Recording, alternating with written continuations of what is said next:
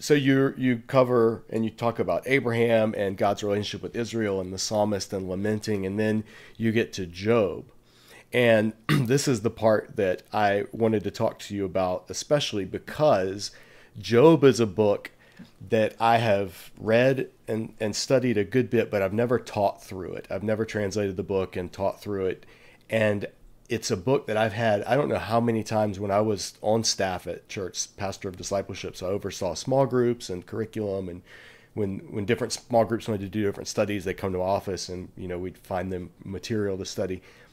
Regularly had people saying, our group wants to study Job. And it's like, oh, good luck. Have at it. Yeah. Just know that you're going to have different interpretations, as many as there are books on it. So tell me, first of all, what degree of historicity do you see Job? Is it on the spectrum of its history and the events literally happened and his children literally died and Satan, or the angel literally appeared before God, to the other spectrum, which says it's all parable, it's all just a story. None of it really happened. There was never even a guy named Job. It's just Hebrews wrestling with life suffering and nothing more. So where in that Yeah. continuum do you fit and why? Yeah. So there is a legendary character named Job mentioned in the book of Ezekiel. And so there is some knowledge of a person named Job. But Book of Job is a wisdom book. A wisdom book is not a historical book. Historical books are very different in style. And I think the whole question, though, of whether Job is a book about events that actually happened or not is a sidetrack, a total modernist sidetrack. We are so concerned with the book of Job having events that actually happened because starting in the 19th century, we became historically oriented in the sense that we want to understand what the data of the past were, what really happened, what as opposed to legends. And so we are caught in this modernist mind trap. And, the rabbis debated, was Job a parable or was Job a real person? And they couldn't agree on it. In the ancient times, it didn't really matter because the point of the book of Job does not depend on its being historical. In general, I would say, and there may be some exceptions, but in general, trying to ask about historicity in Old Testament books, which go back really far when they're written. I mean, they're written 2,500 to 3,000 years ago, right? Ask about historicity, what really happened, is almost always a sidetrack from listening to what the book actually says. It's the modernist thing is that we want to get behind the literature to the events. We want to get to the world behind the text, as Paul Ricoeur talked about it, rather than the world of the text. And the events behind the text are not the authority for our lives. It's the text in its literary rhetoric, the way it's said, the poetry of the Psalms. You could reduce this beautiful Psalms to some propositional statements. That's not what's authoritative. It's the Psalm itself in its poetic beauty. So the book of Job is a wisdom book set up like a Platonic dialogue with different characters dialoguing with each other. And in the beginning, you don't know who's right. Is Job right to curse the day of his birth? Are the friends right to say, that's not the right kind of speech? You shouldn't talk that way with God, listening. And then Job laments directly to God. Who is right? Is Job's wife right? Curse God and die? What's the right? So I look at the book of Job as a test case of this question. What is right speech in a situation of terrible suffering? Historically, that may have come out of the exile or in the post-exilic period and people reflecting on it. Certainly the book of Job is very relevant to Jewish people thinking about the Holocaust, or as they call it, the Shoah. It's relevant to any situation of suffering. Linking it to one historical period is really not that important to me. I don't even care when it was written. I think it was a Persian age book after the exile, but I'm never going to push that really strong because nothing too much depends on it. The book has its own power, drawing you in to explore which theology is the best theology of suffering. And when Job laments to God and cries out at the end, God says to Job's friends, y'all, plural, y'all have not spoken to me what is right as my servant Job had, because the only one who spoke to God directly in prayer. The book of Job is about the reassertion of lament against positions which say it's inappropriate to protest to God. Did a real Job exist? I don't know. Does it really matter? I don't think so. It's a sidetrack. Do you think, let me just, as a quick aside, because the other book that frequently gets this similar type of discussion is Jonah. And because of how it's structured as almost a parable or story, but yet it's within the prophets and it's linked to so do you think that with Jonah, it's just as, I don't want to say irrelevant, but just as inconsequential, whether it's history or not? Or do you think it's a little more? So that's interesting. So if you look in Kings, Jonah is mentioned just in one or two verses as a prophet. There's not much said about him. It's possible that where he's located in the history is relevant, that the book of Jonah, which I think is a later parable, I do think so, is meant to affect one's reading of Kings.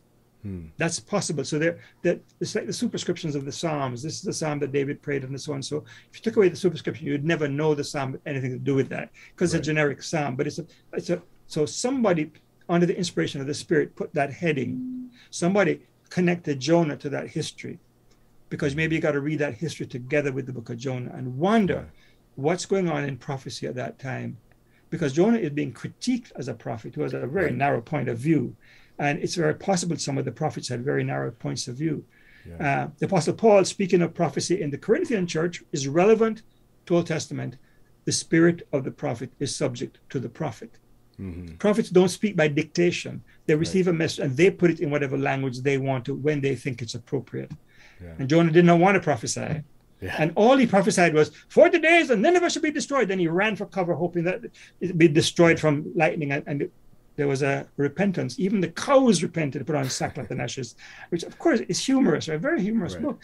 And Jonah gets critiqued for his short-sightedness. And so he quotes Exodus 34, that revelation of the divine name, to God. I knew you were a God who was merciful and compassionate and forgave sins. Damn it, that's why I didn't want to go to these Assyrians. I wanted them to be destroyed. So he resists God. So that message is relevant whether Jonah even existed or not. Maybe one might read it with with Kings and think about how this speaks to that story. I haven't studied that in any great depth. But it's a very funny book. You know, after Jonah laments in the belly of the fish, even though he was everything he says in the belly of the fish is wrong. It's actually totally wrong, irrelevant to the story. And the fish says, I can't take it no more, and vomits him out. I mean, it's actually part of the humor, but most people don't get that because they're looking for the historical evidence. Yes, or they treat it as a fable of how we should not be afraid to go where God calls us because he's got bigger plans than we could possibly imagine. And Jonah's treated as the good guy. And I always tell people, no, Jonah's the bad guy in the story. Well, I love that. This isn't, that's a tangent to the discussion, but my mind went there because Jonah and Job are two books that there's, I think, legitimate, and I say this as an evangelical who believes in the authority and inspiration of Scripture, that doesn't mean that you read every book as history. No. And those are two where I would say I lean to them being something not history, something more. So let me interject this point for listeners who might be worried about Middleton going liberal or something, right? I affirm with Paul that if Jesus has not been raised from the dead, our faith is vain. Because if God did not act in history to redeem the world, then what am I believing in? It's just myth. And I don't believe in a myth. I believe in an actual story of redemption. Now, some of the literature that's part of that story, you got to look at the genre of the literature. Yes. But there are certain historical events that ground the story. Absolutely. Well, and speaking of looking at the literature, when you do look at Job, there are four characters who people have had questions about in Job in particular that I wanted to get your thoughts on. And you can be as brief and concise as you want. One human character, which is Elihu or however you want to pronounce his name. And because he kind of comes on the scene at the end and sort of the young buck that kind of says, listen, old people, sit down, I'm going to talk. And he doesn't specifically get rebuked by God. When God shows up and rebukes, Elihu is kind of left out. So some people I think have even said he's just kind of thrown in there as a later addition to the text. So what are your thoughts on Elihu, and then on the angel, the Satan, I should say, the accuser? most people read that and just think it's Satan and he's running around up in heaven and on earth and this and that. And others say, no, he's not even evil at all. He's just an angel, that's his job as the divine prosecutor or the attorney, the DA. And then the other two characters, Behemoth and Leviathan, people have said everything from dinosaurs, which I don't know of any fire-breathing dinosaurs, but whatever.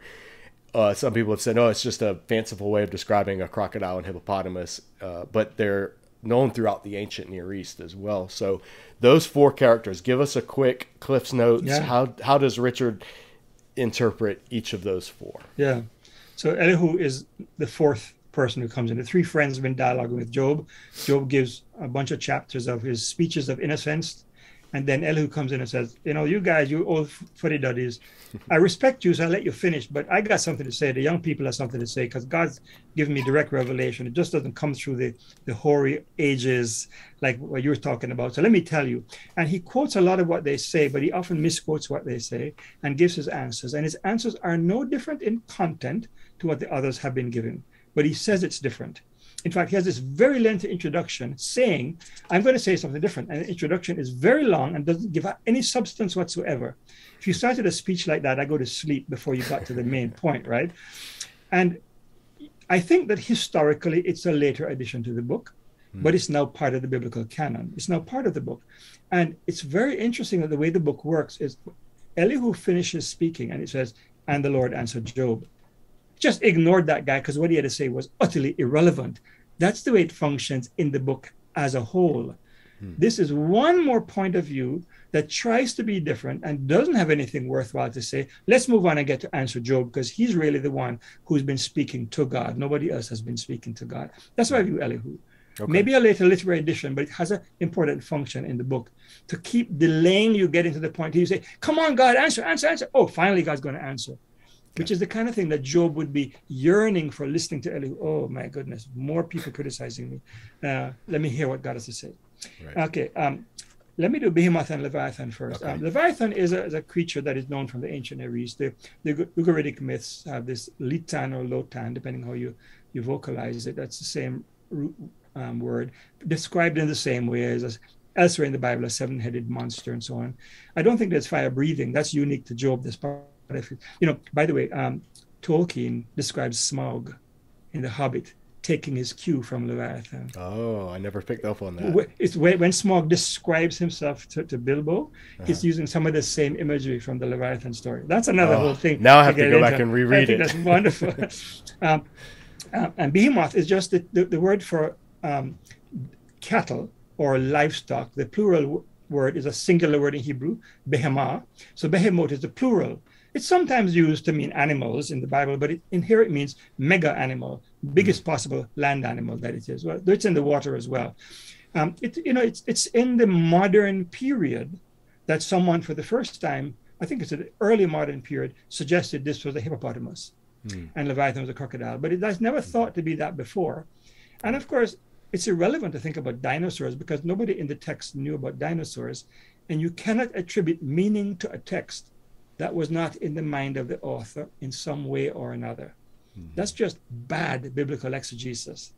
So these are mythic creatures. The point about it is, these mythic creatures are viewed as evil in the world, in the ancient world. And God is saying, I created Behemoth as the first of my mighty works.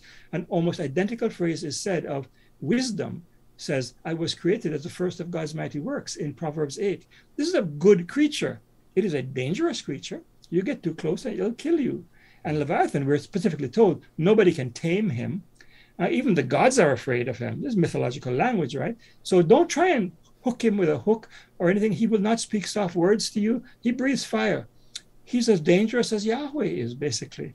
At Sinai, don't come too close. Well, there's a whole debate you had with Carmen. No, you didn't have it. The Bible Project had with Carmen about should they have come too close or not. But I think this is a dangerous monster. God is saying, don't get too close to Leviathan. He is not evil. So what God is doing is reframing dangerous monsters and saying they're good creatures, but they're not for humans to play with.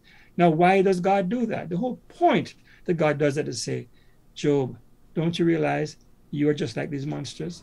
And your friend's been afraid of you, and they're trying to tame you, and they can't tame you. I like good monsters. God is basically Steve Irwin saying, beautiful creature, just defending her young, but don't come too close, man. I love these creatures. I protect them. So, Job, I affirm your wild, untamable language. Don't think I'm afraid of that. It doesn't bother me. It bothers your friends. It doesn't bother me. So God is encouraging Job's lament by these monsters. That's how I and a number of other scholars read these creatures. That's really, just before you get into the Satan accuser, that's for those listening that are hearing that for the first time, to unpack the ideas that just as God is not afraid or doesn't even flinch at the scariest, mightiest, most chaotically unpredictable things in the ancient mind, Leviathan, Behemoth, he can certainly handle the questions that Job is throwing at him. Right. They're doing nothing to endanger him in any way. Is that what? Right. That's right. Okay. Yeah. And there are two speeches of God. The first speech corrects Job's theology, and that rendered Job silent. And that's why there's a second speech. God said, all right, okay, I'm a professor. Sometimes I'll challenge a student and it shuts them up. And I want to actually have them respond to me. So I've got to draw them out. So God says, all right, let me give you two examples of monsters that I'm not afraid of. Let you know, I'm not afraid of your questions. Come on, speak up like them, And the biggest description of both Behemoth and Leviathan is that they have large mouths. And so that's the analogy he's giving with Job. I don't care about big mouth people. It's fine.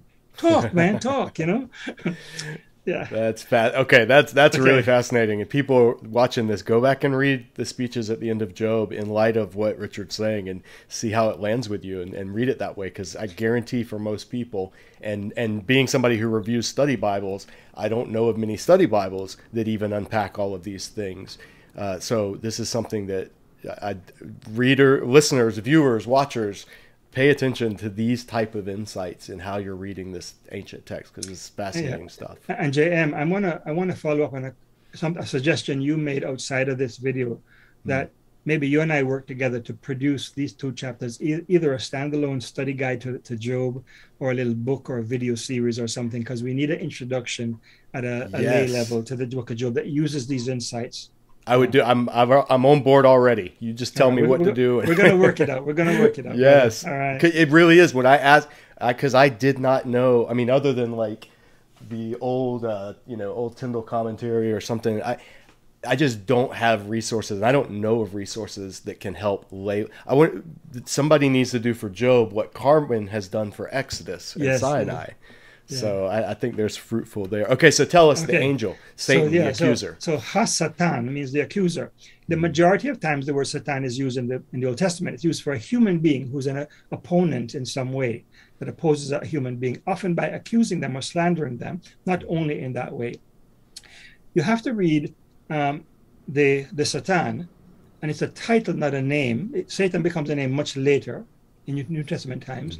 But you have to read this as a title. And the question is, what is it a title of? And you look literarily within the book itself to see how is he actually portrayed. And then you ask, what was the beliefs of the time about the angelic beings around God? Or give you some little bit of control beliefs about that. And when you think about it, the Satan is not the devil. The way that we think of the devil, that's a later idea. It doesn't really crystallize till maybe the 2nd century BCE, the way we think of it as the head of the angels. And by the way, there is nowhere in the Bible that ever speaks of a primordial fall of Satan. That is a later idea. It actually comes out of the Enoch literature and enters the Christian literature through Middleton. So it's really unusual. It does not come from the Bible itself. So what you have here is a literary figure who opposes God. You can say God's attorney who's going to try and challenge God and try and find fault, all that kind of stuff. You can do that. There are analogies in the ancient world of the Persian Empire. That's all interesting. I'm not going to go there right now. Just going to say this is someone who challenges God and says that, you do this to Job, but he will curse you. And the figure of the Satan does not show up in the conclusion to Job, because it's a figure to get the story started, but it's not important to the story. Whether the author of Job believed there was actually an angel that was the opposing angel of God or not doesn't even matter for the story. He may have thought that, he may not. The story has its own integral literary function. And you read the story for what it actually says. You read the world of the text and don't speculate too much about the world behind the text in the author's mind or in the culture. That's interesting, but don't let it dominate the text. That's the way I think of it. You know, there are some scholars that if you, when you say don't speculate too much about the world behind the text, you just destroyed their entire careers. I know. Because that's all they do is seem to speculate. And some are skeptical and some are trusting. They're both in the same camp. They both think that the history behind the text is more important than the text, which is not. It contributes to it, but we don't know a whole lot about the history behind the text, to be honest. Well, it's refreshing to hear somebody admitting that and being so candid and frank. I think you're absolutely right. So if you are interested watching this in what Richard is talking about, if you perked up when he said that the Bible never describes the fall of Satan, a primordial fall of Satan, that may be new to a lot of people. Check the video. I'm going to put a link in the description below. We have our own esteemed Professor Daredevil of Superhero Seminary here, who talks about the origin of Lucifer and where that concept of the devil came from and how Milton, rather than Scripture, is who is largely responsible for it. So check that out for a more lighthearted approach or introduction to that topic. Real quick, let me ask you before we move on. So I've been doing a series here on DiscipleDojo on our YouTube channel on ancient Near East backgrounds in the Bible. And I did one recently about, are there dragons in the Bible? And we talked about Leviathan and the different iterations of that chaos monster myth. And in the Ugaritic epic, Baal is the one. Baal kills Leviathan. But then when the Anat comes on, she boasts about killing Leviathan. I've read a couple of different theories, but I'm not an ancient Near East specialist. So what are your thoughts on what's happening there? Did she do it? Is she boasting, bragging for something that Baal actually did because she's so wild and unpredictable? Yeah. Or are they like so joined together in the minds of the people that what one does, the other does? How do you approach that? I'll preface this by saying I am not an expert on Ugaritic literature either. That's not my area. But one thing I do know is the Baal cycle. Notice the term cycle is not a unified story. It's a collection of different stories. So it could be that there were different myths and legends around about Baal's conquest of Leviathan or death, the god Mot, and then Anna's conquest of Leviathan. So there's these different myths around, and they got put together in the cycle of stories. But these are on different tablets. And was it one story? I don't think it was, from what I can understand. So that's what I think is going on.